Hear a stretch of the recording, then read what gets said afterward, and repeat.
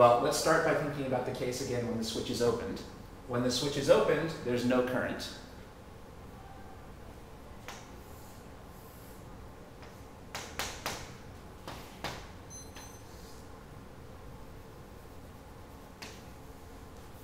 When the switch is open, there's no current.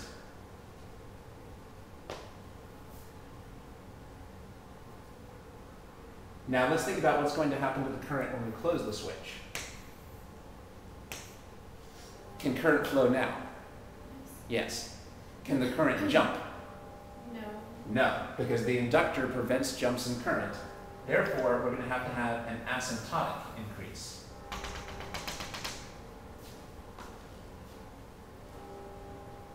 Now the current has to have an asymptotic increase with no jumps because the inductor prevents jumps. I don't have to say whose current this is because they're all in series. They're all going to have the same current, everybody's current. So if this is a light bulb, what are we going to see happen in the light bulb over time? Over time it'll get brighter? Yeah, it starts completely dim, and over time it'll gradually get brighter and brighter as the inductor gradually lets the current build up more and more. The inductor doesn't prevent the current from changing at all, it just slows down the change in the current. What's the use of the inductor then? Well, you might use the inductor to make things that would otherwise be abrupt be smoother. An inductor can smooth out the changes in your current. If you're worried that your current is changing too abruptly, you can use an inductor to smooth that out.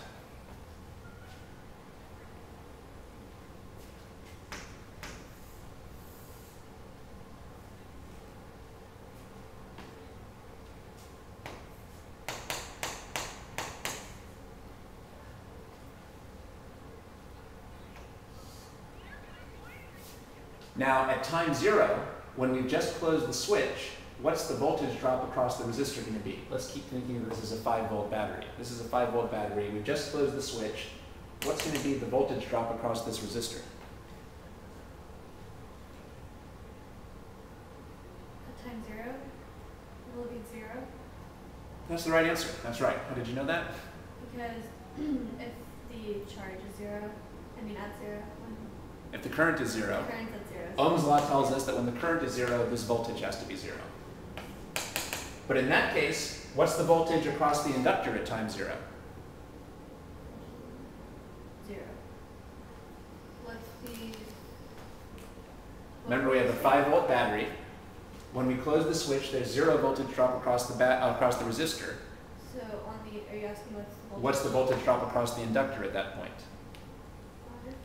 5 volts. That's right, not 0, which I think might have been your first guess. That's that ski lift analogy again. If the skiers are gaining 5 joules of energy per skier going up the ski lift, if they're not losing any energy going down the resistor, they have to lose all of the energy on the inductor.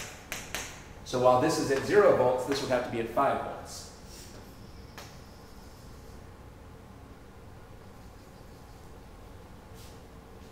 Of course, while the switch was open, there was no voltage, which means the voltage has jumped.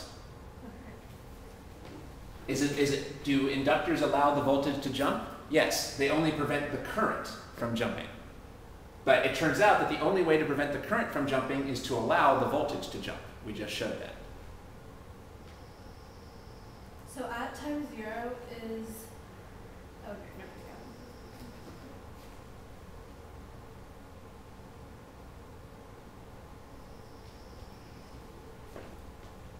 so that graph's for the voltage then.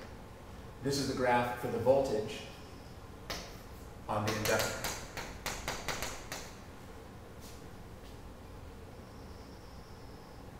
Now, what do we expect to happen here over time? Well, remember, why is this voltage existing at all? It's existing to prevent the current from changing. Well, right now the current is trying very hard to change. You can see that because this is a very steep graph, so there's a lot of voltage. But eventually the current is going to level off and not change anymore. Eventually the current is going to level off and stop trying to change. Well, then we don't need any induced voltage anymore. This only exists, remember, to prevent the current from changing. Notice at this point the derivative of this function is 0. When the function is flat, its derivative is 0. Well, we know a 0 derivative for current gives us a 0 inductor voltage.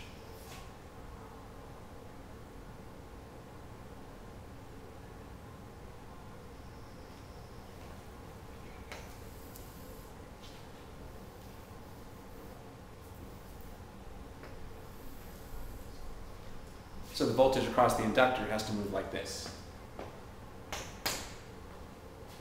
Eventually, the inductor doesn't need to have any voltage anymore because the current isn't trying to change anymore. We only need this induced voltage across the inductor when the current is trying to change. The whole point of this voltage was to make it so that instead of the current jumping to its final position, it moved there smoothly. But once we've gotten to the final position, we don't need any more induced voltage across the inductor. So what's going to happen over time here? Well, over time, this voltage will be decreasing, say to 3 volts. And then what's going to be the voltage at this point across the resistor? 2.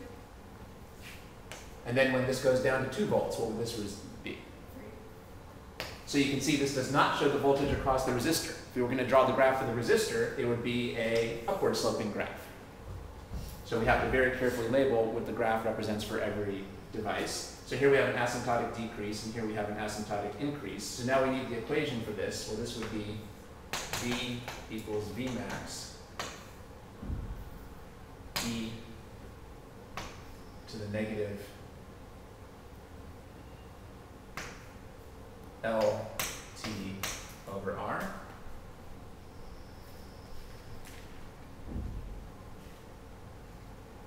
No.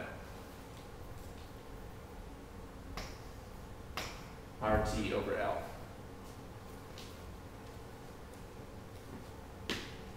Here's what the equation looks like for an inductor.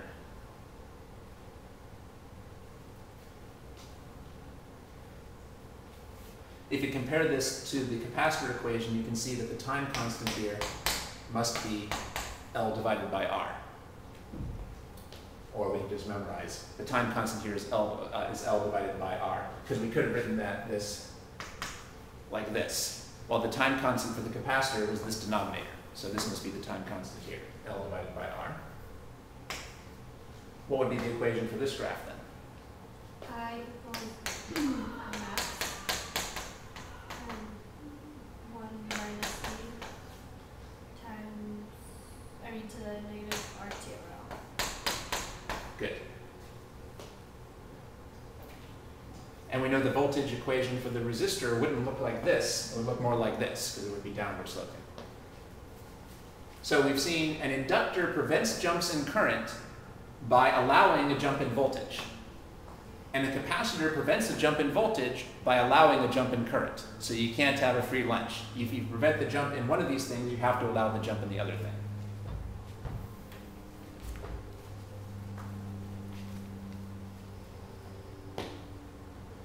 The basic story here again is, what's the purpose of an inductor?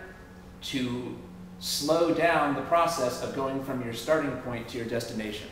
Our starting point here is 0 current, and our destination is this maximum current. If there was no inductor, we would just jump immediately from here to here. But the inductor slows down that process so that we only get to the destination gradually. We've already learned what the purpose of a capacitor is. The purpose of a capacitor is to store energy that you can later use. The purpose of the inductor is to slow down the change in the current so that it takes time to get to the ultimate destination of the current.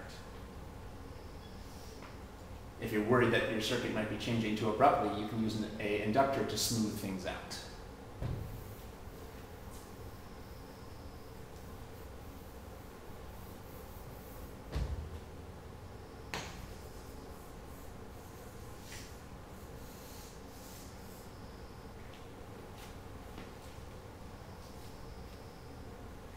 Well, now we can again think about what happens if we remove the battery.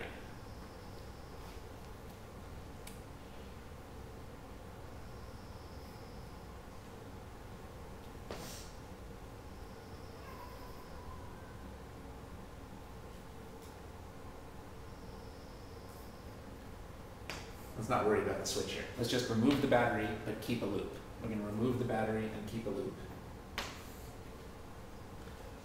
Now the current here was at its maximum. So the instant before we take the battery here, the current is at the maximum. Now let's think about what happens when we remove the battery.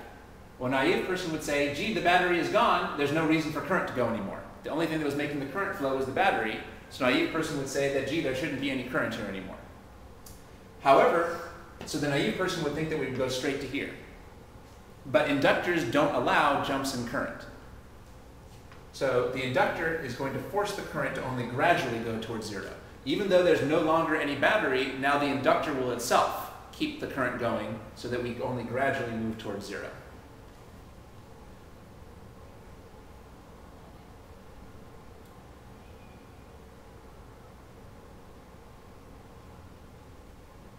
Now let's think about how the inductor is going to do that. Well, at this point, is the current changing or not changing? At this point, it's not changing. So should there be an induced voltage or no induced voltage? So at this point, the inductor voltage graph should be down here. How about at this point, is the current changing?